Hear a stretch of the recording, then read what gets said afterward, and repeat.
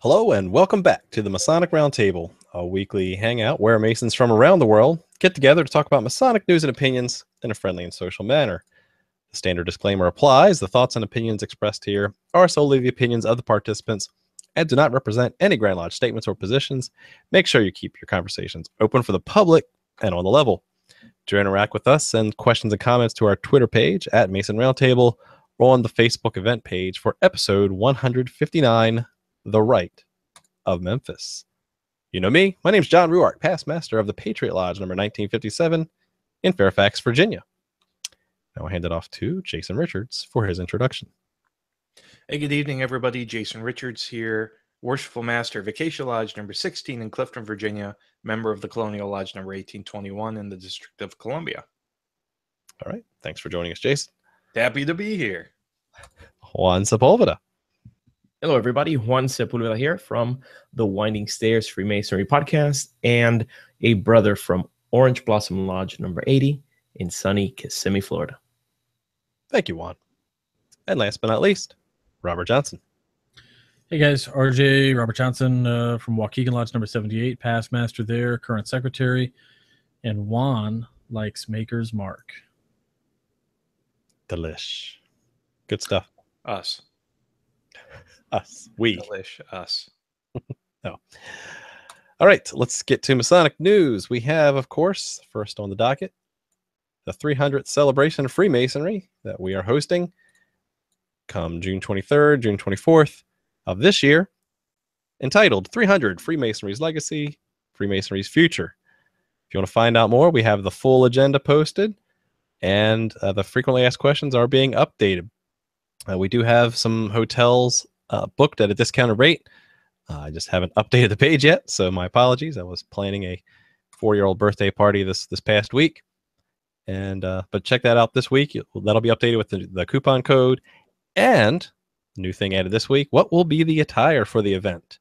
I've had that question come up. The attire will be business casual for the majority of the day, but a coat and tie for the dinner Saturday night.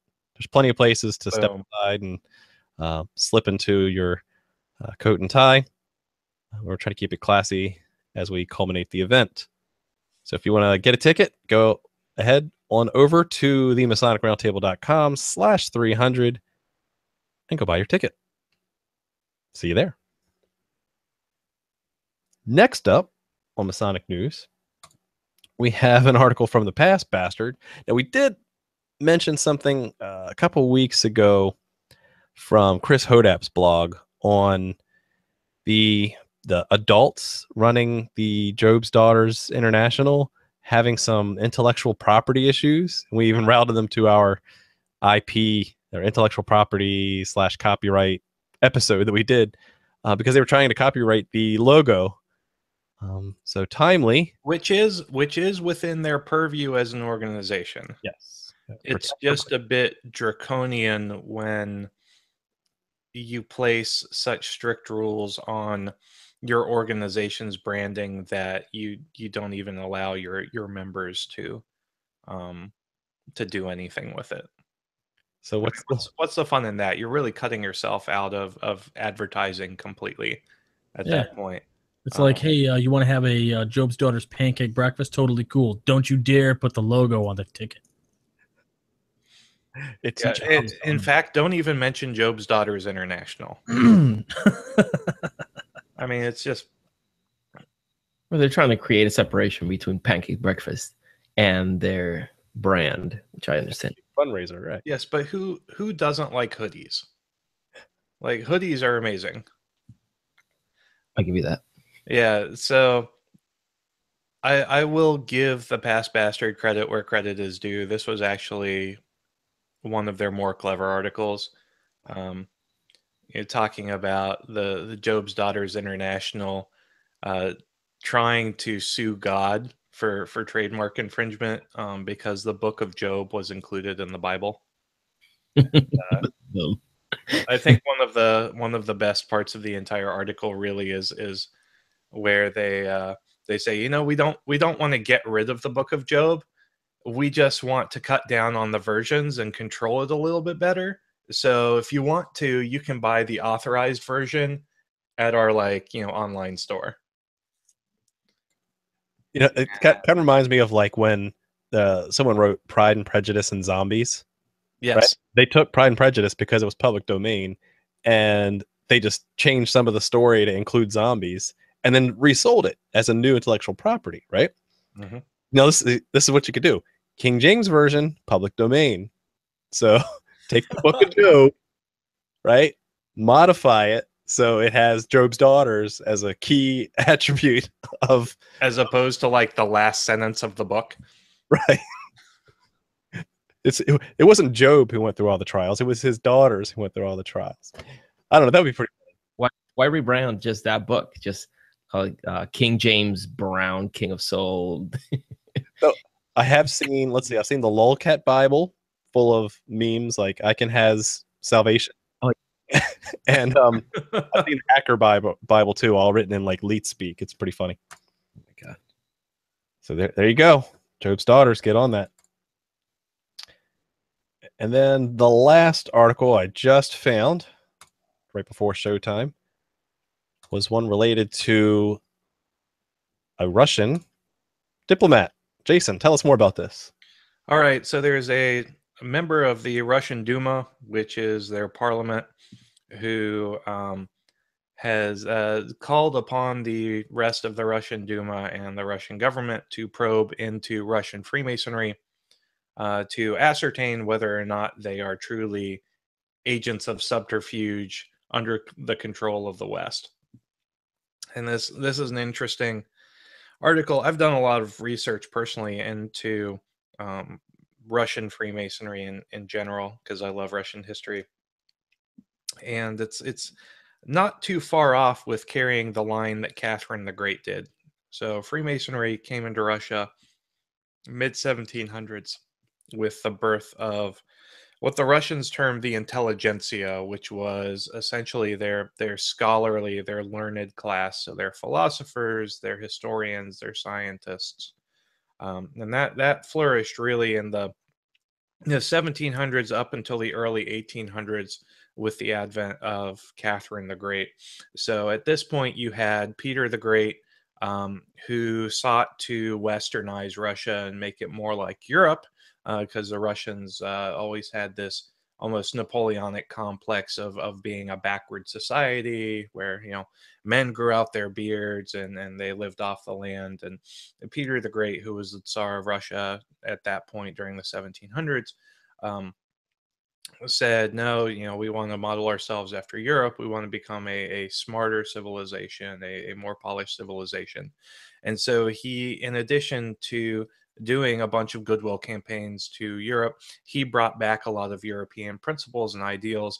And as part of that forced westernization of Russian culture, you had this growing learned class evolving in Russia with Alexander Pushkin, who is one of Russia's most well-known poets, and others. And that's really when Freemasonry started to take a hold in Russia as well.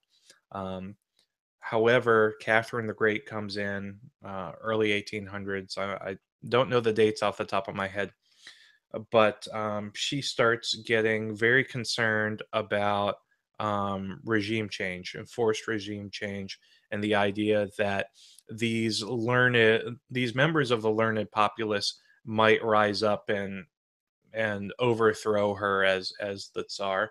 So she ends up persecuting a lot of the intelligentsia, kicking them out of Russia completely. And at that point, Freemasonry goes out of Russia with them. And it dies at that point, up until about the early 2000s, when I believe it was in 2005, the Grand Lodge of Russia came back and was formed again. And it's been operating in Russia since 2005 with a couple thousand members, Russian members of the organization. So this member of the Russian parliament, MP, whatever you want to call him, says he's taking a very Catherine the Great conspiracy theorist approach to say, look, Freemasonry came in with the intelligentsia from the West in the 1700s. It has been seen as an agent of subterfuge and politically motivated agent, and he's playing up this 18th century idea of Freemasonry as something that could threaten, the not necessarily the regime in Russia today, but the lawmaking process in Russia, and he's doing it under the auspices of Christianity. At least that's what the article is trying to make it out to be. The fact of the matter is, they gay propaganda. The lawmaker was known for his campaign targeting gay propaganda, but the idea of gay propaganda and homosexuality in Russia is actually honestly, it's much more of a political issue in Russia than it is even in the United States today, arguably, because the Russian government is just so against it, and there's so much persecution and against members of the alternative lifestyle. So the article says well, it's because he's a Christian lawmaker. It's like, well, everybody in Russia is Eastern Orthodox, just like everybody in Europe is Roman Catholic. I mean, it's something you grow up with as a tradition, but it's more so the political motivations behind the policies than the religion itself. Well, I hope Almost everyone's like today in the United States. I hope everyone's enjoyed our episode on Russian Freemasonry, and I hope you guys will come back next week as we talk about the Rite of Memphis. No, we should probably do a full show on. I was hanging on every word, Jason. That's amazing. You were like, and this happened, and that happened, and Yeah, like why haven't we done a show on this before? I know what we're doing next. I'm gonna say the A word. The scene in Spaceballs when President Screw's like, why didn't somebody tell me my ass was so big? Yes. I felt like the same thing. It was like, why didn't somebody tell me Jason knew so much? Yeah, you'd never know, right? By looking at me. Jason's the new Nick. Yeah. There you go. I don't have nearly that much time. I'm not a bottled blonde. Neither is Nick, but I just thought that this article was great because, one, it was on True News, so it has to be true. Second, hence the emphasis on Christianity and his Christian background. It had Russian. I needed to squash that. Christians targeting gay propaganda, New World Order, and I'm sure if you dig hard enough, there's lizard people in there somewhere. So it's just look at the tags on the article. It tells you everything you need to know. Well, Russia actually does have a synthetic drug problem with something called crocodile, which actually is a synthetic drug that turns your skin scaly like a lizard. So lizard people are probably in there. There you go. Dang. Wow. That's the 99th degree. Oh. That's a great segue into DMT.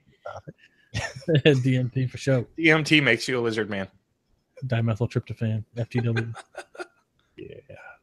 So about that, this week's episode is on the Rite of Memphis. RJ threw this one out here because RJ's been researching this for a long time, and ever and ever.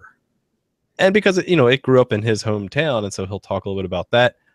So why don't we just kick it right off and hand the talking stick to Robert? Sure. His slides up here on my screen. Cool. So I got a really basic slideshow. So if you're following along, great. And then stop me if you have questions.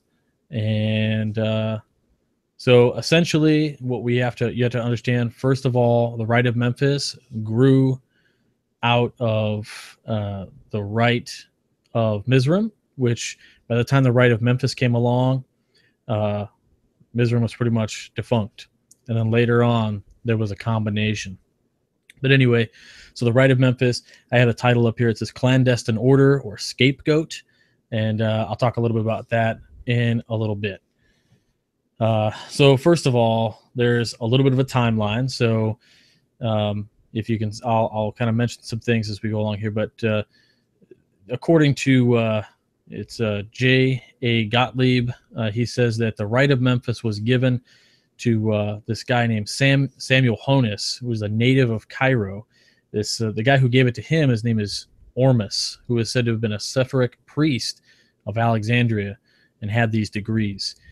Sam Honus was a native of Cairo. He brings these degrees over to France in like they actually get there in 1813. They introduced the degrees in 1814.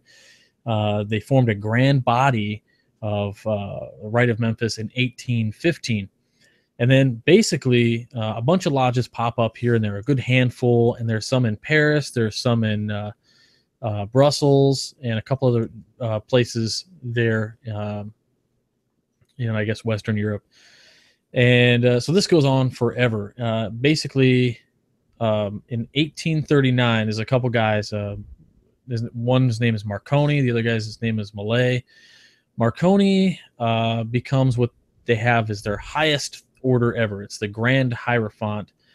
And so in 1839, he's the Grand Hierophant, like the head of the order. Like it would be like today in Blue Lodge if we had like the not just a national Grand Lodge and a master, like a worldwide owner.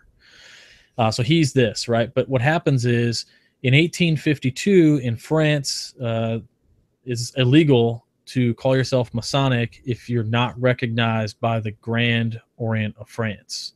So they're shut down by civil magistrate in 1852.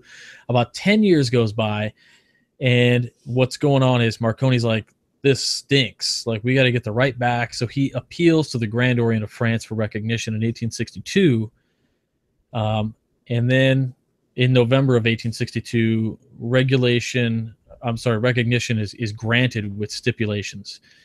So the way I'm going to go through this is a little bit about how they formed, and we'll talk a little bit about the structure and kind of what happened and why they're not here anymore. So this was an official, regular, recognized Masonic organization at one period in time. Well, yes and no. Sort of. So go to the next slide, and we'll talk about that.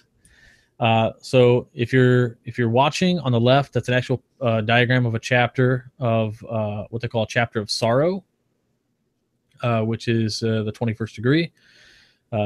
So here's the rub, right? This is the bummer part about getting their recognition back. Grand Orient of France says, no problem.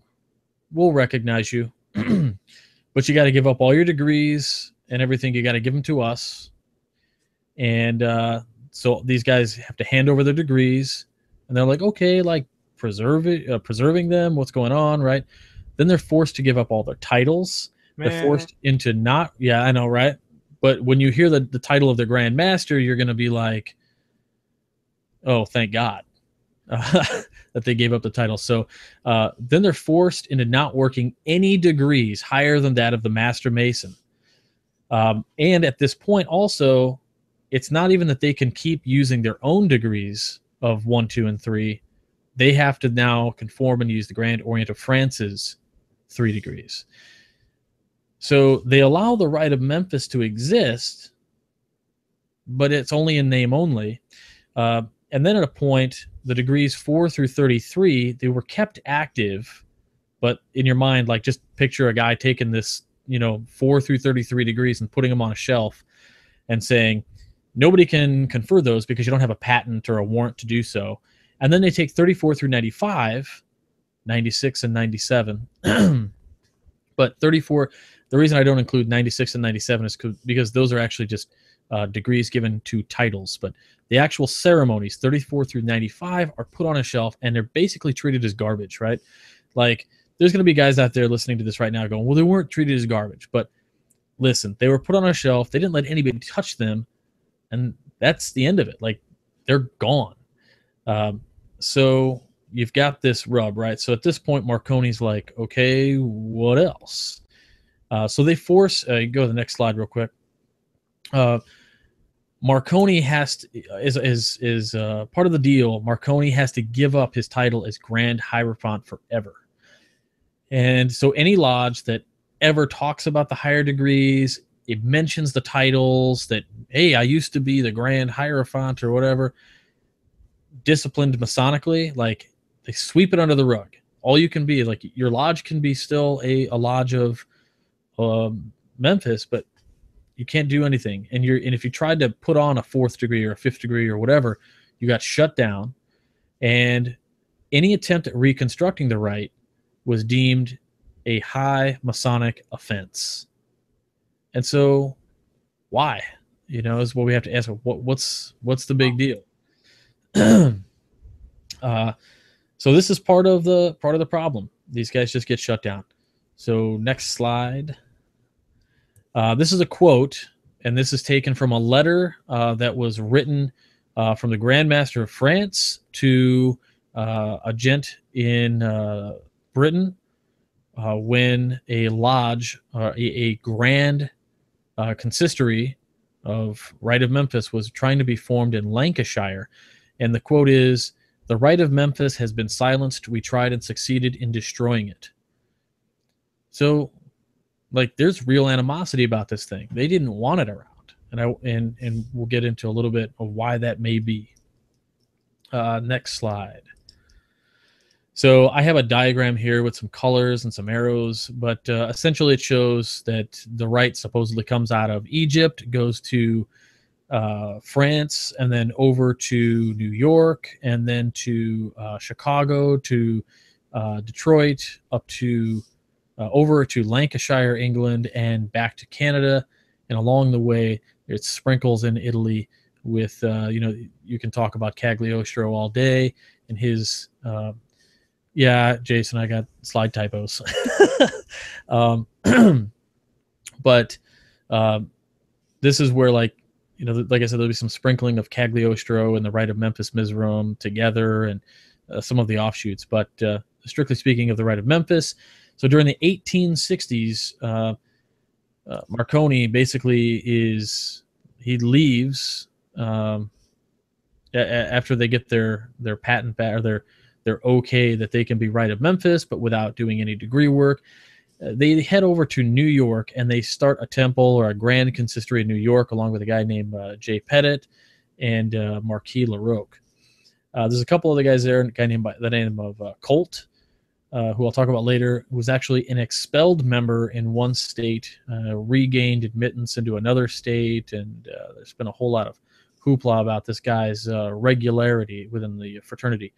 But anyway, it's said that the grand consistory that started in New York was condensed to only 30 degrees and without losing their fundamentals. But I think really what they're talking about here is essentially he gains kind of a little bit of a trust issue. He gets some trust from France, right? They're like, "Oh, you're going to start the Rite of Memphis in New York." He's like, "Yeah, we're going to start it in New York." Well, what France doesn't know doesn't hurt him, right? So he starts conferring the other degrees. And then that catches on. And so at this point, you have just that's loosely deemed Rite of Memphis. And so they use the agreement from the Grand Orient of France out of context to legitimize themselves. They had huge growth. Grandmasters all over the place were joining the Rite of Memphis. Like, it was huge. So in 1866, this is what I alluded to earlier, is the guy, his name is Colt, and Marconi, they basically are trying to start, actually there's a third party who tries to start a grand consistory in Lancashire. And Britain is like, "Well, this is kind of weird. Let's get to the bottom of this. So you guys legit?" And he says, "Yeah, we got the stuff from France, whatever. Dude from Too Britain legit to quit. You're too legit to quit." Exactly. The guy from Britain contacts the Grand Lodge of the Grand Orient of France, I should say, and basically, in a nutshell, the guy gives a face palm and he says, "Dang it. This guy said he was starting just doing his thing. We trusted them. They were supposed to just do the first 3 degrees. And, they're clandestine over there. They're being clandestine. We own the rights of those rituals, and nobody has a warrant to confer them. I'm sorry to tell you this, brother, but I think you're going to have the same problem there in Lancashire." Well, the whole issue is on the slide I say 1866 Lancashire for good measure, and that's because it's stated in their kind of in the book by J.A. Gottlieb that they did that to establish further legitimacy, because the United Grand Lodge of England's there. It's kind of the home of Freemasonry. It legitimizes you by just having a lodge in the same country as something as big as UGLE. So I really think that's the reason why they did that. So next slide. So we had New York, Chicago, Detroit, and Canada. Canada was stated later. In fact, if you are a member of the Grand College of Rites, it's a 3-part, 1, 2, and 3, and you can see a little bit of the explanation of degrees. One section is pulled from a ritual degree book from Chicago. The other is pulled from Canada.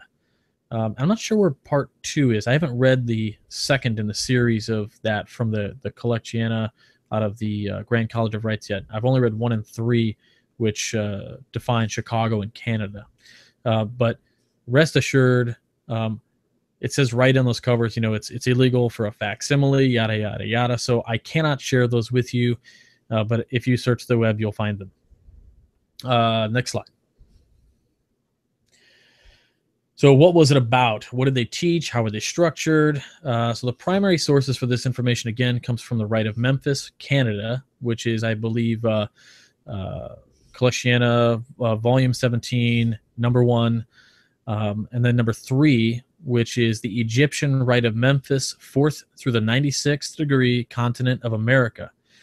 Now, that is the actual title of the rite that was created at the Valley of Chicago. Right here, my home valley, Chicago, Scottish Rite building, which we actually sold a few years ago and created a new building. But at that old building, that's where they started the Egyptian Rite of Memphis, 4th through 96, continent of America. And again, the history of the Rite of Memphis Mizraim by J.A. Gottlieb. So that's where the information is coming from. So if you have any issues with what I'm telling you, that's where you're going to go to correct me. Degree structure. So they had the first craft degrees, possible Egyptian origin or Egyptian flair to them. Now these were familiar, like regular Masonic degrees, correct? Yeah. So EA, FC, MM, just like you would normally have taken them. However, I do believe in the 3rd degree, you actually represented Osiris rather than Hiram. So there's some similarities there in mythos, we should say. Just like with many ancient mythos, Jason does a fantastic piece on the Great Floods, and he can tell you all day long about how many different cultures had flood myths. Well, kind of this... Almost every single one that we know of. Yeah. So same thing, right? We have a hero who basically is so morally upright he won't do the wrong thing. Kind of the same thing is happening here. So 4th, sounds like a party pooper. Yeah, he really is. He's a party pooper. Osiris, that guy. He gets buried in a tree, and it's wild. But No wonder they like dismembered him and put him in a box. The real party pooper. Yeah. So again, 1 through 3 craft degrees, 4 through 18 were broken down to science and ancient work, as they say. The 19th degree through the 45th were philosophic, morality, basically philosophy in general. Your 46th through your 90th degree were historic and mystic, so mythology and theosophy. One of these degrees actually has a 9-day fast, if you can believe that. So 91 through 95 were purely administrative. The 96th degree was reserved for Grand Master, and the 97th degree was for the Grand Hierophant, so the head of the order, kind of like a Grand Magus for life. So that 9-day fast was speculative, not operative, right? You just pretend to fast for 8 days. Absolutely not. These are absolutely degrees where you actually had to do these things, which is probably another reason why the system was considered an oddity and quote unquote weird, and was not always accepted by everybody, but apparently had enough grandmasters behind it to give it some real swinging power.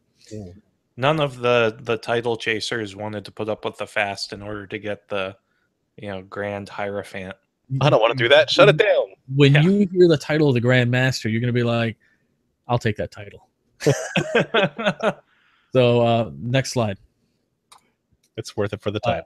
Yeah, so some excerpts from some of the degrees. Fourth degree, there's an allusion. They talk about the password of the degree, right? It says the human head cultivated the dwelling place of God. So it was kind of interesting. They alluding to some, without man's perception of existence, nothing exists.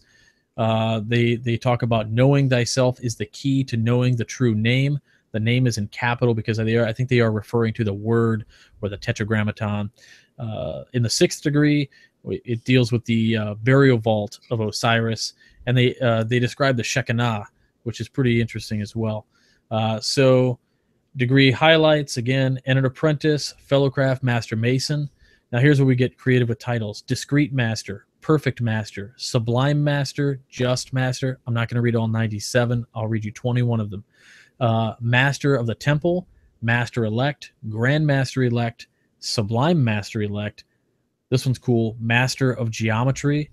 And of course, then you get these peppers, these little peppered degrees that we are all familiar with, right? The Royal Arch of Enoch, which is really interesting the way they do it. The Secret Vault, Knight of the Flaming Sword, Knight of Memphis. Next slide.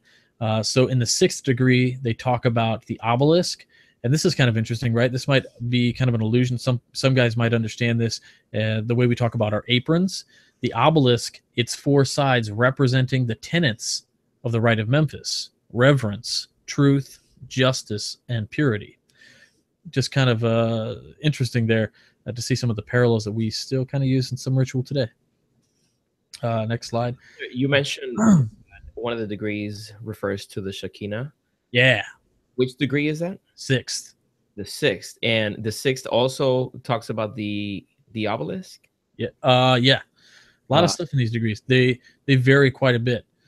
Well, there's one thing though that I wanted to point out. The Shekinah, as I understand it, is the presence of God, or the spirit of God, right? Yeah. But there's also an allusion to the feminine part of God, like the feminine aspect of God. So I thought it was interesting that you have a phallic symbol. Yep. And the Shekinah together. That's really cool. So our southern jurisdiction, gents who know the royal secret, check it out. That's awesome. So you got the What are you seventh. guys talking about? Petition for you. You'll find out one day. You're the new Nick. I got a petition for you. So the 13th degree, there's a note, right? So I put on here the Royal Arch of Enoch. This is the interesting part. It in the degree ritual, it actually talks about how each vault, these guys. So if you're familiar with the of Enoch and how he had to build these vaults to bury the true word at the bottom. Well, in the degree, these guys discover plates, metal plates, and each one has a different name. So one is Jaho, one is Jah, Eliel, Eliah, Joheb, Adonai, Elihanan, and Jubel, and so on and so forth. And they finally discover the word at the bottom. But then also they follow it up in the 14th degree, where they give a genealogical pedigree of the men who knew the true word, or the name. So it's kind of like this genealogy of who knew it. And then they also give an allusion to the number of the corrupted name, as they say it. And they say the number of the corrupted name is 9. So I haven't really jumped into that, but I have a sneaky suspicion. Companion Chris Tilley out of Missouri probably knows a little bit about that. But anyway, so 17th degree, Knight of the Orient. 18th degree, Knight of the Rose Croix, or Croix. So again, a little bit of flavor that you guys may familiarize yourself with. Very similar in nature. Number 19 is called Public Degrees. And so when you read it, it reads very much like an installation. So I'm not really sure why they consider it a degree, or maybe it was not an installation. Maybe I just read it wrong when I did read it. The 20th degree is the Knight Adept Consecrator, and the 21st degree, Knight Adept Eulogist, with a Chapter of Sorrow. So a few slides back, if you looked at the little diagram of the lodge, of the Chapter of Sorrow, that's how it was set up. So you're 91 through 95. Those are those administrative degrees. Patriarch, Grand Commander, and these are all preempted with Patriarch. So you got Grand Commander, Grand Generalissimo, Grand Captain General, Grand Inspector General. So that's an allusion maybe to the 33rd degree. The Ancient Accepted Scottish Rite, both northern and southern jurisdictions. Then you get the Patriarch, Grand Orator Prince. And then you have the Grand Master, who is the Sovereign Patriarch, Grand Defender of Truth, Sovereign Sublime Magus of the 96th degree. So you could have that title if you want. That's the equivalent to a Grand Master. And then you have the 97th degree, which is a Grand Hierophant, leader for all Rite of Memphis, worldwide for life. Now, that's not explicitly stated anywhere, but that is the takeaway when you kind of do some cross-reference and you read a bunch of sources. That's kind of what it leads to. And would that mean that this is a progressive line that we're seeing here? You know, I couldn't tell you. I would figure it's probably very much like a progressive line, and it probably starts at 91, and these guys would work their way up. But the thing is that nobody moves up until 97 dies. Oh, look at that. So this is why it was such a big deal when they told Marconi he had to give it up. It's like, well, crap, that's my thing. What am I going to do? Next slide. So the decor, they talk about the Grand Star of Sirius. So, and there's the Golden Branch of Lucius, the Libyc chain.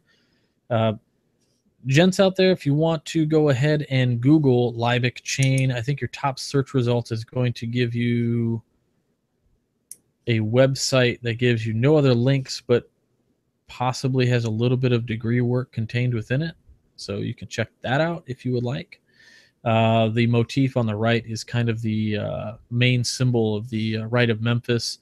It's got the egg, which is typical of what used to be on top of the pillars, which represented the birth of the universe, followed by the 7 stars underneath, the 7 liberal arts and sciences, and then you've got the 2 above, all-seeing eye, that kind of thing, but really heavy in the symbolism. Next slide. So then there was this U.S. fallout. And this is kind of like where the downfall starts, right? So by 1866, these guys are widespread, grandmasters galore all over the place. Like these guys are going everywhere. And in 1869, this is from J.A. Gottlieb's book. He says that a spurious ancient accepted Scottish rite shows up in New York. Now, I'm only guessing here, thinking it's either he's referring to Cerno or Cernoism, or maybe he's talking about the northern jurisdiction of the Scottish Rite, or what later became that. But anyway, it reads as though... Don't most southern jurisdiction Scottish Rite Masons consider the NMJ to be spurious anyway? They certainly joke about it. But so these guys decide, like, because they are a legitimate Masonic body, and even though they may have, maybe they're practicing not what they're supposed to legally under Masonic law, but they do care, right? So they withdraw for safety reasons. They want to withdraw recognition. Well, later on, that doesn't really work because these guys continue to be recognized and they withdrew recognition, so it looks bad on them, right? So that's one of many checks against them. Then they've got several lodges that are happening all over the states, and they're chartered by this sovereign ancient accepted Scottish Rite in Louisiana. And they're like, what is going on here, right? So the Grand Orient of France decides to unrecognize this sovereign accepted Scottish Rite in Louisiana. Well, there's fallout from that. And so the charters from these Rite of Memphis kind of came from these ancient accepted Scottish rites in Louisiana. And so Grand Orient decides, I'm pulling recognition of Louisiana, ancient accepted Scottish Rite sovereign body. And of course, the Rite of Memphis decides to follow in like and decide to unrecognize Grand Orient of France. So great, another check. So at this point, the Grand Hierophant is this dude. I can't remember his first name, but last name is Bart. I can't remember. Sorry. Anyway, the Grand Hierophant, he's been expelled from a jurisdiction in the southern states. He rejoins and he goes everywhere. And the reason I know this is I can pick up the grand proceedings of the Grand Lodge of State of Illinois, and we can read in there all these statements about where this, the Grand Master's done his research in the state of Illinois, and he's followed this guy's like Masonic trail all over the place. And basically, Grand Master's not impressed with this guy, thinks he's kind of a jerk, right? And so there's a ton of trash talk happening from the Grand Orient of France because these guys are doing the work even though they said they wouldn't. Grand Lodge of Massachusetts sends a warning to Grand Lodge of Illinois. This is in the proceedings as well. You have a new threat, right? There's this Egyptian Rite of Memphis in the Valley of Chicago for the North American continent. And when this happens, this is when in the preceding books of 1870, 71, 72, 73, 74, and 75, there is a lot of the grand representatives. A guy named D.C. Kregier, namesake of a lodge right here in Wheeling, was the grand rep to the Rite of Memphis. And things got crazy. Like, people were just talking tons of trash. In fact, some of the statements that were said were just outrageous, and you wouldn't even believe it if I told you, but I think we know Masons and we would kind of believe it if we get into it. But next slide. So the Valley of Chicago is gaining this huge power. Grand Masters are joining every year at Grand Lodge sessions. Again, there's all this these talk about how awful this is. In fact, the Grand Master of Illinois is talking about Bert. Bert's his name, the Grand Hierophant, and he says, yeah, this Bert has been circulating somewhat extensively among the fraternity in this state, peddling out what he terms the higher degrees of Masonry, somewhere near as high as 100, I believe, at the rate of 10 cents apiece. Very cheap Masonry, if it is Masonry, and still the supply is greater than the demand, for his carpet bag has seemed to suffer no diminution. So these guys are just calling them carpetbaggers and degree peddlers. And they don't even know, right? He says somewhere near as high as 100. Like, they have no idea. They didn't, like, if you read these proceedings, it basically, everybody who talks bad about the Rite of Memphis basically says, yeah, we kind of don't know really anything about them. Don't like them, though. That's what a lot of people, leaders. Yeah, we don't like them, though. And they're weird, though. They're weird. We don't like them. Why? We don't understand it. Yeah. So stop it. Yeah, we don't like it. We don't understand it. So what's interesting, though, again, just complete ignorance. And in the proceedings, there are a few places where they actually slam the subject of esoterica, which is like an overwhelming theme of these 96, 97 degrees. Now, you read this stuff yourself firsthand, right? By going through your Grand Lodge proceedings back in the 1860s. Yeah, so I have, best word count. I've got 20,385 words on the Rite of Memphis coming from the 1870 to 1875 Grand Lodge sessions. All of it is just rhetoric. Yeah, it's just, wow. Next slide.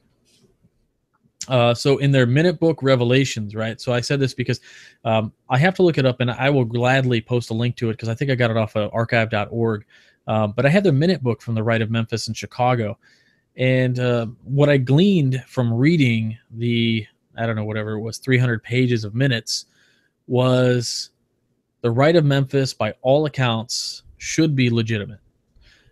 They were dedicated to Masonry and the push of Blue Lodges. Like, essentially, they admitted time and time again that if you couldn't be admitted to the Rite of Memphis unless you were a good standing in your Blue Lodge. Although in the past, this is something else people had a problem with, was that they said they could confer the first 3 degrees. That was It's not true. They at one time conferred the 3 degrees because that's what the Grand Orient of France told them they could do. But they weren't doing that anymore. They were just conferring 4 through whatever. And they admitted, just like any Scottish Rite does today, any York Rite does, you got to maintain Blue Lodge first. So that's what they did. The philosophy was deemed kind of incompatible because there was actual work that had to be done rather than just going and seeing something and boom, you're a 32nd. And the Rite was genuinely disheartened by the hostility towards it. So you can read in those minutes that these guys are they're really concerned with the way people are viewing them. They're like, why does everybody hate us? Why can't we just do our thing? I don't get this. And there's some possible reasons to that also. So next slide. So conclusion, I think my own conclusions are that it was shut down, blackballed, ostracized, bullied into nothingness because of A, it wasn't every man's fraternity. I put that in quotes because it wasn't for everybody. And that's what they needed. And B, Freemasonry did not want to be associated with a weird stuff since it's post-Morgan affair. And C, fear of a national Masonic influence. So what I mean by that is you have one body that's controlled by one guy for the rest of his life, and you had all these Grand Masters joining that body. And I think there's a general fear that perhaps whatever that one guy at the top of Memphis Mizraim, the Grand Hierophant, could maybe influence his constituents. And they would then bring that to Grand Lodge levels. It's we have the same kind of setup with the Knights Templar in the U.S., but the leader of the Knights Templar in the U.S. is not there for life. And this is the same thing that happened with a certain gentleman who tried to bring back the Rite of Perfection, which is a Scottish Rite body, and he tried to do that and set himself up. And the way it works is Magus, and it's Magus for life. And basically they said, nope, can't do that. And he was shut down and he was ostracized, bullied, and everything else. And people had nothing but bad things to say about him because he tried to be guy for life. But that's just a thing. Yeah. Wow. So, it was really, they were trying to do the right thing. They weren't trying to be a spurious organization. They weren't trying to, they were trying to bend the rules because of the constraints put on them. But their heart was in the right place. Yeah. Having read, some of the degrees in the Collecticana, they're legit. They build on top of the things we're taught in the first 3 degrees of Blue Lodge. Even one of the degrees, I was talking to the guys in the chat room earlier, actually goes into much better detail about what charity is in Masonry than any Grand Lodge ritual I've seen, and how it actually goes into specific details. Charity is not about giving; it's about love for another person, and that's all spelled out explicitly in their degree system. So you could tell that their philosophy was sound and was based off of Masonic principles. And so, it's sad that it had to happen because of emotions and politics and the like. It's almost 100% politics. But what were you saying? And that's the thing, Robert. When you look especially at the proliferation of York Rite bodies, invitational and otherwise, it comes down to when you're forming a new rite, or you found these degrees. I totally didn't write them myself, but we're going to start practicing them in my own little club of an organization. It's really about buy-in and who at the Grand Lodge level. Yep. And if you aren't part of that in crowd, then it's very, very easy to get your entire organization just squashed and delegitimized. So unfortunately, politics does reign supreme, and it's all about who and what you can do for those who you know. Yeah, I mean, it's kind of and so and I heard a story. I'm gonna say, my good friend Arthur appealed to the Grand College of Rites and said, we would like to put on 1 or 2 of the degrees from the Rite of Memphis for educational purposes, and they said no. Really? And so when I say Arthur, Art knows who he is, but I'm not talking about De Hoyos. It's a friend of mine who goes by a pseudonym, but yeah, like they just told him no. Fratter's name is Arthur. But it's bizarre, the way they got treated, and just like for no good reason. Like, but then again, I am pretty liberal in my leanings, right? So I think co-masonry, Le Droit Humain, the American Federation of Rights, I think they should all be recognized. But that's just me. So let me take over social media tonight, because I let Jason run with the great extensive research in the Russian Freemasonry. In fact, that was actually two of the comments tonight on Facebook were from Scott Newberry and Mike the intern, that yes, Jason, we're doing a Russian Freemasonry episode. So cue that up next week, maybe. It'll require a bit more research on my end before I do that. All right, you could just wax poetic like you did. Yeah.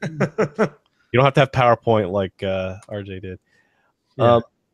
Then another Mike the intern also had a great point. If someone were to actually exemplify these degrees, we could do these like 1 to 96 in a one-day class. That would be a good option. Have a weekend. So I'll say this: I am aware there is the Rite of Memphis. It is still labeled clandestine. It is still practiced. I know there are regular Masons who practice it on the down low. I know there are grand consistories down in Tennessee and other places. So Scott Newberry calls it headlights to Hierophant. Yes, that would be the name of the crash course, one-day class to the 90s. That's all we got for social media. RJ, you blew us all away. Good job on the presentation. Wait, there's like three more extra slides on there. Oh, you got to be kidding me. No, I had just bonus material if we had time, and since there's no social media. Well, here's the extra part of the show. Here we go. Miscellaneous. Not safe for work. Yeah. Mothers, hide your children. So lodges known to exist in 1850. There were the two in Paris was called Osiris and Des Philadelphes. Brussels was I don't know how to say that in French. La Bienveillance, and then De Heliopolis. The Canadian Ritual Book states that the craft has mostly ancient Egyptian origins. So they're talking about Freemasonry. And we've got a lot of guys who say that's absolutely not true. But he says this is true because Egypt is one of the cradles of civilization, and some of the first evidence of ritual usage appears there. And he says this is true because occult scholars said so. But my question is who? And then I wrote, MPH, are we talking about Manly P. Hall, Lost Keys of Freemasonry? Because if that's your only source, I think that's kind of a bummer. Canadian Ritual Book continued. The third degree, you represented Osiris. Not Hiram. Sixth degree, you represent Anubis. And the composing body. So just like in the Scottish Rite, you've got the four or five bodies actually that comprise it. In this, you had the sages of the pyramids, grand architects of the mysterious city, sovereign princes of the Magi of the sanctuary of Memphis and sanctuary or lodge, the mystical temple, John's favorite, the liturgical college, and the grand consistory. That's where Nick's going to go. Each body has its own constitution and bylaws. The New York consistory started by A.J. Seymour. That's the other guy I was trying to get at. And the Rite of Memphis, quote, is a religion, is what J.A. Gottlieb said in the Rite. That's like in the first 4 pages of the book on the order. And Gottlieb also claimed that Haut-grade masonry or high-grade masonry was in use as far back as 2,100 years before the Christian era! Exclamation point. He continues by saying, it is impossible to call into question the authenticity and legitimacy of the Rite of Memphis. So, but forgive me, those are what I would call unfounded statements, but logic and stuff. Wow, very good research, RJ. So I guess we should start wrapping things up, given the time. But I'll ask one last question. So I mean, what do you think? Do you think that they got the bum deal, right? I definitely think they got the bum deal. If they legitimized it today, if the Grand Council of Rights said, let's legitimize it and let's let people work it if they want to and start lodges and did it, I think that'd be cool. That's fine. I don't know if that Grand Hierophant thing would work for a lot of folks though. Title chasers. So. Yeah. I mean, sorry, you'll never get it. Literally, there's no chance. All right. Unless you off the guy who's got it now. That's right. Yeah. Yeah. I'm just thinking about the episode of Futurama where he's on the water planet and they keep trying to off the next king, and like you only are king for like a day because the next guy's trying to off you, and you drank the king. Yeah. Please do not drink the emperor. Yeah. Oh, that's what it was. Yeah, I remember that. All right, let's. I was thinking about the Family Guy episode where Peter is like, "Because I'm married." Anyway. All right, Juan, why don't you start taking us home and wrapping things up? All right. I was just here listening to all this. I could only imagine being able to read those documents and going through that investigative work. So thank you so much for doing that. One thing that I saw that I found particularly interesting about the Rite was that it was described as a deist organization, a deist Rite, and it says where the deity was referred to as the sublime architect of all worlds. I thought that was a pretty interesting. Yeah. Well, think about, right, in the Masonic ritual, we say numberless worlds are around us. So there's an allusion to that there also. That's really cool. I just wanted to say to the brothers that are listening, thank you so much for listening. I can see that we still have a lot of brothers that are watching live, even though we've been, talking about this for about an hour. We have a few dozen brothers that are watching live. If you're watching this, please do me a favor and click on the thumbs up on the YouTube channel. And if you haven't subscribed yet, please do so. We know that a lot of brothers watch the shows, but they don't subscribe. Stop being a lurker and join us. Jump in full force. Yeah. No, I thank you very much for listening and for watching the program. And I like what we see here today. We saw a little glimpse into some of the research that Brother Jason has been doing. It's part of his education. His formal education has, reflected in today's episode, and Robert's contribution to today, like two very different topics, things that many brothers that are watching or listening have no idea about. So that's what makes this program so cool. I mean, I really appreciate the diversity that we bring in our conversations. So if you know of someone who could enjoy these programs, make sure to share it with them. And finally, thank you all the brothers that have been participating in the Winding Stairs Freemasonry group. We're almost at 9,000 members in the group. Isn't that crazy? Yeah, that's crazy. Yeah, it's almost 9,000 brothers, and just like here, a diverse number of topics.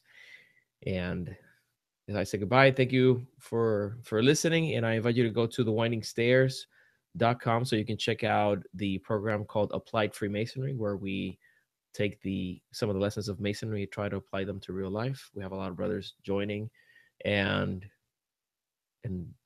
it's very exciting. So anyway, enough of me. Thank you, brothers. Thanks, Juan. Okay, I'll save RJ for last. Jason. All right. Really great show. Robert, I appreciate you doing the yeoman's work of the research for this show. No problem. I learned a whole lot tonight. Kind of easy. because I was already doing all of it. But thanks for allowing me to. Yeah. That's fair. You are welcome. So yeah, going back to my point earlier, when you're looking at either bringing a right back or forming a new one, or hey, I have these degrees that I scrounged up somewhere. Remember that buy-in is critical to the success of your organization. At least that's the way it works nowadays. And these guys had a great idea. They had a very sophisticated, well-developed system, but they didn't have the political savvy and the buy-in to ultimately enable their organization to succeed, and that was what killed them. And that shouldn't be how this fraternity is, but it is how this fraternity is when you get to that level, and there's no getting around it. So on that note, on that sour note, thanks so much for watching and spending your Tuesday evenings or your Wednesday morning commute or whenever you're watching this with us. We really appreciate it. Get your tickets for the 300 because it's going to be fantastic. And John, I will send it back to you for your final thoughts. Yeah, I'm not sending it back to Robert because he talked too much. No, Robert, what have you got? Just to say that it should be noted too that Jason said they had a well-developed system, and I think they did have a well-developed system to a point. But I'm almost certain that having content, it's also said that a lot of those degrees really pulled directly from the ancient accepted Scottish Rite Southern jurisdiction degrees as well. So I wonder how many of those degrees they called them not always degrees. Sometimes they just called them ceremonies. So how many of them had content? How many were just skeletons? We don't know for sure, but I don't know for sure. Art de Hoyos probably knows. Yeah, it was a pleasure to do the show. I know I yapped forever, and I had to go through it fast because I really wanted to get through a lot of that and give you guys a good basis. I find the Rite of Memphis really neat, interesting. Could it work today? No. We can't get guys at a Blue Lodge meeting. It'd be cool for a minute, right? That'd be like the flavor of the week. Educational purposes, could the Grand College of Rites be cool and let some guys do that? Probably. Do they do that? I've heard they don't. But if you're a Grand College of Rites big guy and you're the guy who's signing the checks or whatever, maybe, say, hey, yeah, you can do that for education purposes if you don't like what I'm saying.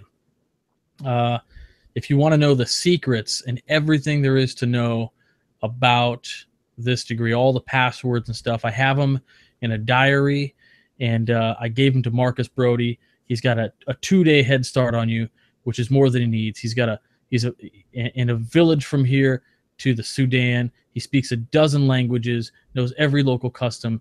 He'll blend in. He'll disappear. So if you actually tell me what movie that's from, maybe I'll send you one of the papers that I have, or one of the books. Indiana Jones and the Last Crusade, bitches. You son of a gun. That's like my favorite scene.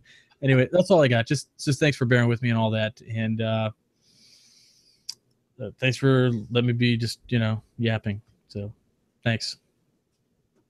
All right. So yeah, I got nothing much more to add. RJ did a great job. Again, if you're a member of the Grand College of Rites, you can get a large portion of the research of those degrees from the Collectiana, Volume 17, Parts 1, 2, and 3, or just send Art de Hoyos a message and see how you can get a copy of it that way. Great research, great topic, learned a lot. Thank you very much. See you at 300. Thanks for watching, and keep searching for more light. Have a good night. It kind of reminds me of like when someone wrote Pride and Prejudice and Zombies. Yes. Right? They took Pride and Prejudice because it was public domain, and they just changed some of the story to include zombies and then resold it as a new intellectual property, right? Mm-hmm. Now, this is what you could do. King James Version, public domain. So take the book of Job, right? Modify it, So it has Job's daughters as a key attribute of As opposed to like the last sentence of the book. right. It wasn't Job who went through all the trials. It was his daughters who went through all the trials. I don't know. That'd be pretty. Why rebrand just that book? Just call it King James Brown, King of Soul. So I have seen. Let's see. I've seen the Lolcat Bible full of memes like "I can has salvation." Oh. And I've seen Hacker Bible too, all written in like leet speak. It's pretty funny. Oh my God. So there you go. Job's daughters, get on that.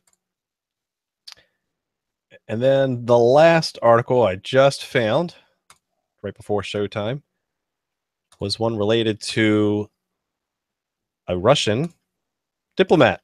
Jason, tell us more about this. All right, so there's a member of the Russian Duma, which is their parliament, who has called upon the rest of the Russian Duma and the Russian government to probe into Russian Freemasonry to ascertain whether or not they are truly agents of subterfuge under the control of the West. And this is an interesting article. I've done a lot of research personally into Russian Freemasonry in general because I love Russian history, and it's not too far off with carrying the line that Catherine the Great did.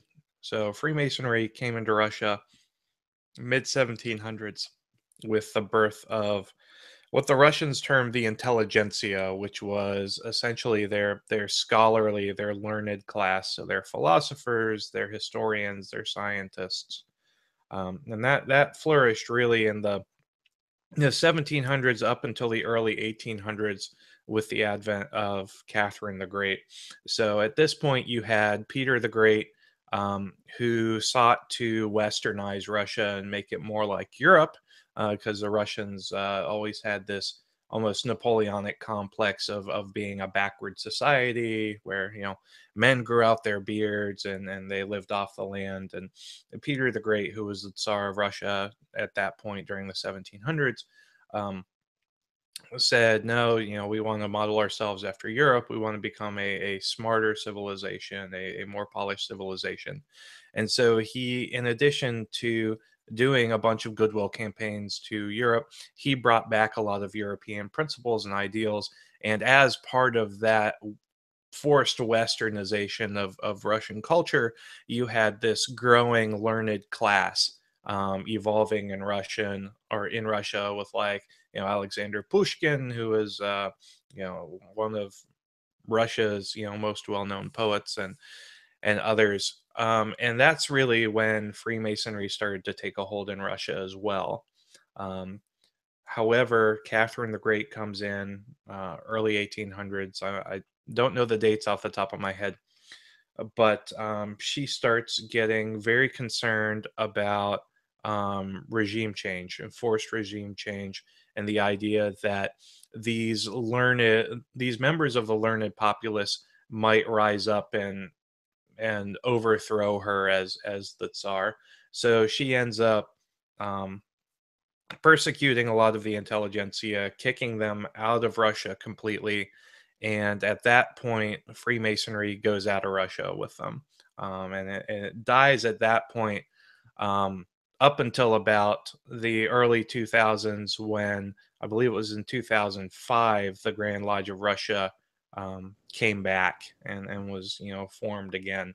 And it's been operating in Russia since 2005 with a couple thousand members, Russian members of the organization. So this member of the Russian parliament, MP, whatever you want to call him, says he's taking a very Catherine the Great conspiracy theorist approach to say, look, Freemasonry came in with the intelligentsia from the West in the 1700s.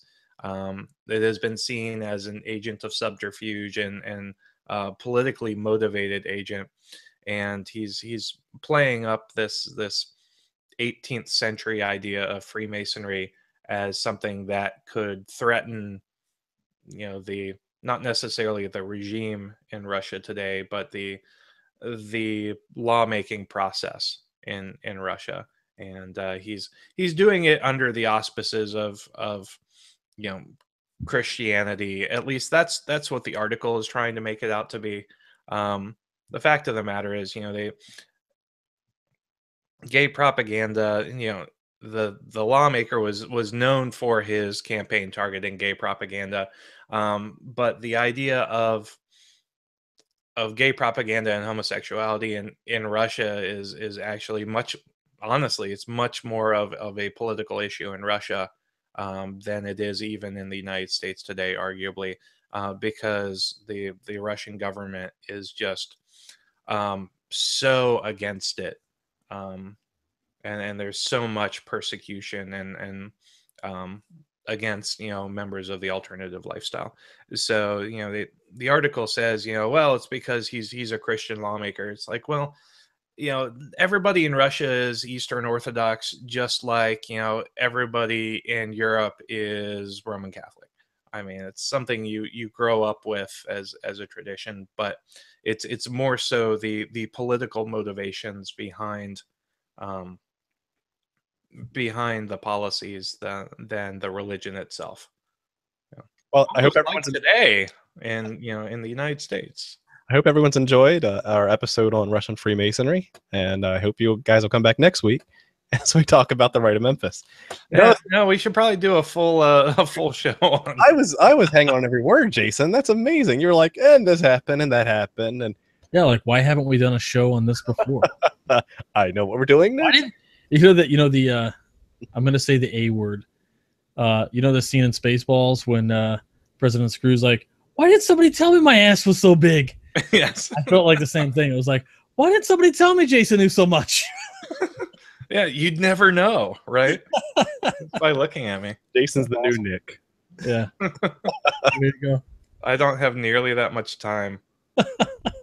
I'm not a bottled blonde. Neither is Nick, but I just thought that this article was great because, one, it was on True News, so it has to be true. Second, hence the emphasis on Christianity and his Christian background. It had Russian. I needed to squash that. Christians targeting gay propaganda, New World Order, and I'm sure if you dig hard enough, there's lizard people in there somewhere. So it's look at the tags on the article. It tells you everything you need to know. Well, Russia actually does have a synthetic drug problem with something called crocodile, which actually is a synthetic drug that turns your skin scaly like a lizard. So lizard people are probably in there. There you go. Dang. Wow. That's the 99th degree. That's a great segue into DMT. DMT for sure. DMT makes you a lizard man. Dimethyltryptophan, FTW. Yeah. So about that, this week's episode is on the Rite of Memphis. RJ threw this one out here because RJ has been researching this for a long time, and ever and ever. And because it grew up in his hometown, and so he'll talk a little bit about that. So why don't we just kick it right off and hand the talking stick to Robert? Sure. His slides up here on my screen. Cool. So I got a really basic slideshow. So if you're following along, great. And then stop me if you have questions. And so essentially, what you have to understand, first of all, the Rite of Memphis grew out of the Rite of Mizraim, which by the time the Rite of Memphis came along, Mizraim was pretty much defunct. And then later on, there was a combination. But anyway, so the Rite of Memphis, I have a title up here. It says Clandestine Order or Scapegoat. And I'll talk a little bit about that in a little bit. So first of all, there's a little bit of a timeline. So if you can, I'll kind of mention some things as we go along here. But according to it's J.A. Gottlieb, he says that the Rite of Memphis was given to this guy named Samuel Honus, who was a native of Cairo. The guy who gave it to him, his name is Ormus, who is said to have been a Sephardic priest of Alexandria and had these degrees. Sam Honus was a native of Cairo. He brings these degrees over to France in like they actually get there in 1813. They introduced the degrees in 1814. They formed a grand body of Rite of Memphis in 1815. And then basically a bunch of lodges pop up here and there, a good handful. And there's some in Paris. There's some in Brussels and a couple other places there, I guess Western Europe. And so this goes on forever. Basically, in 1839, there's a couple guys. One's name is Marconi. The other guy's name is Malay. Marconi becomes what they have is their highest order ever. It's the Grand Hierophant. And so in 1839, he's the Grand Hierophant, like the head of the order. Like it would be like today in Blue Lodge if we had like the not just a national Grand Lodge and a master, like a worldwide owner. So he's this, right? But what happens is in 1852 in France, it's illegal to call yourself Masonic if you're not recognized by the Grand Orient of France. So they're shut down by civil magistrate in 1852. About 10 years goes by, and what's going on is Marconi's like, this stinks. Like, we got to get the right back. So he appeals to the Grand Orient of France for recognition in 1862. And then in November of 1862, recognition is granted with stipulations. So the way I'm going to go through this is a little bit about how they formed, and we'll talk a little bit about the structure and kind of what happened and why they're not here anymore. So this was an official, regular, recognized Masonic organization at one period in time. Well, yes and no. Sort of. So go to the next slide, and we'll talk about that. So if you're watching on the left, that's an actual diagram of a chapter of what they call a chapter of sorrow, which is the 21st degree. So here's the rub, right? This is the bummer part about getting their recognition back. Grand Orient of France says, no problem. We'll recognize you, but you got to give up all your degrees and everything. You got to give them to us. And so these guys have to hand over their degrees, and they're like, okay, like preserving them. What's going on, right? Then they're forced to give up all their titles. Man. They're forced into not, yeah, I know, right?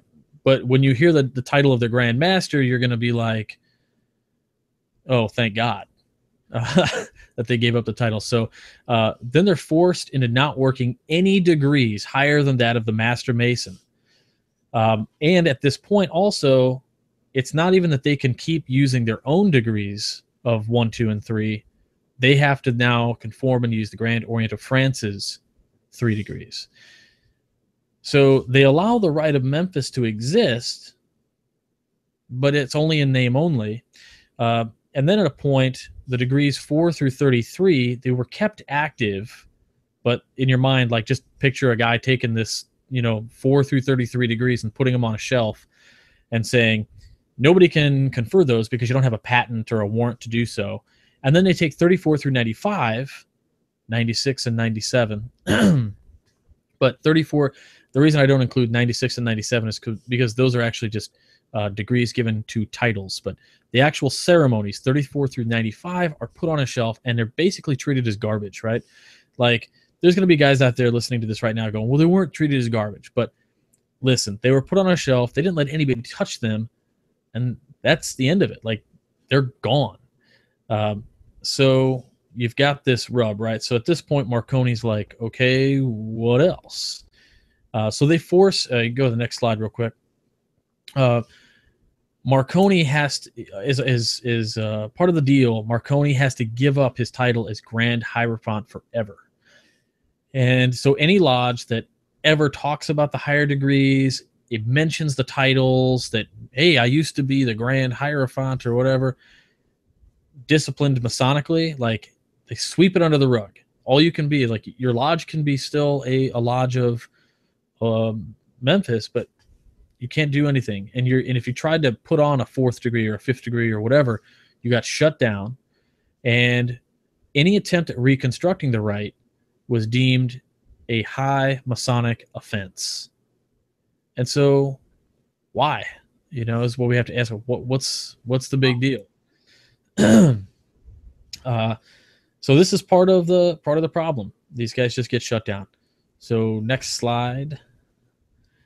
This is a quote, and this is taken from a letter that was written from the Grand Master of France to a gent in Britain when a lodge, a grand consistory of Rite of Memphis was trying to be formed in Lancashire. And the quote is, "The Rite of Memphis has been silenced. We tried and succeeded in destroying it." So, like, there's real animosity about this thing. They didn't want it around. And we'll get into a little bit of why that may be. Next slide.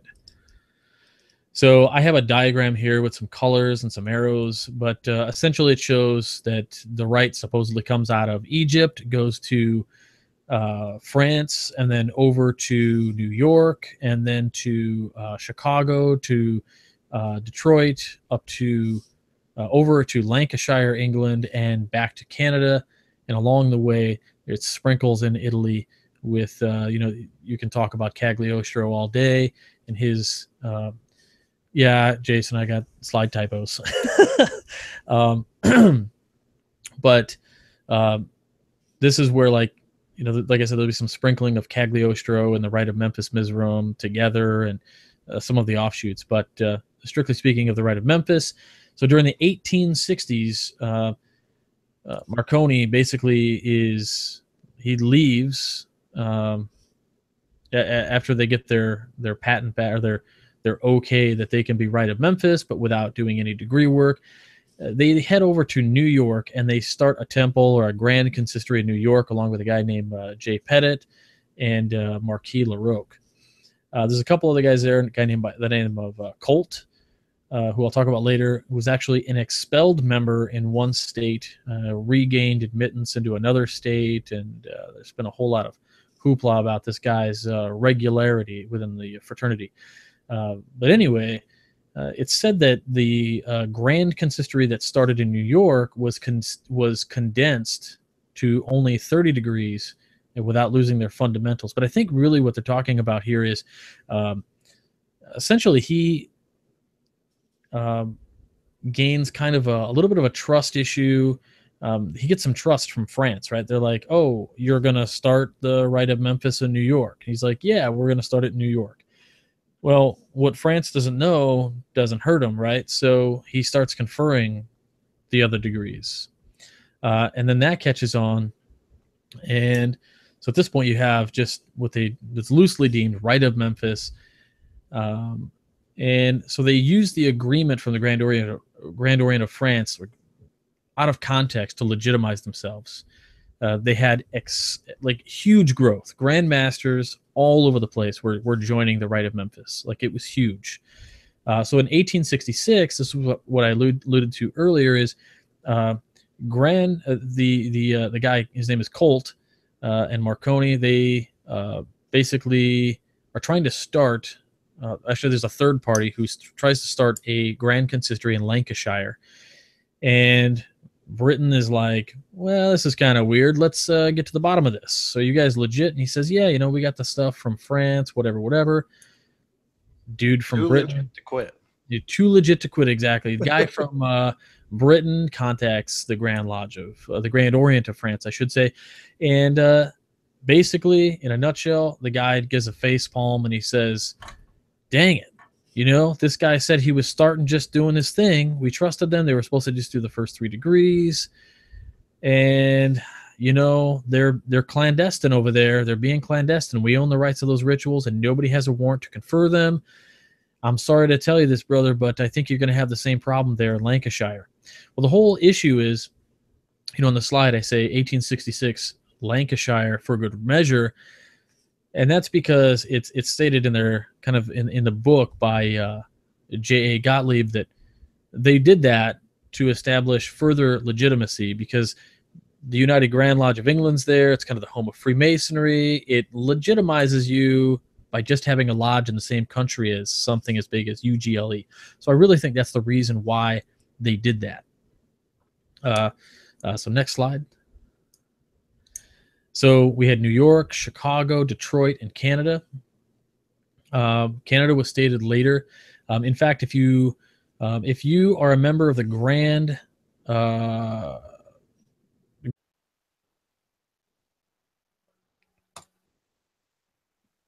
Hello and welcome back to the Masonic Roundtable, a weekly hangout where Masons from around the world get together to talk about Masonic news and opinions in a friendly and social manner.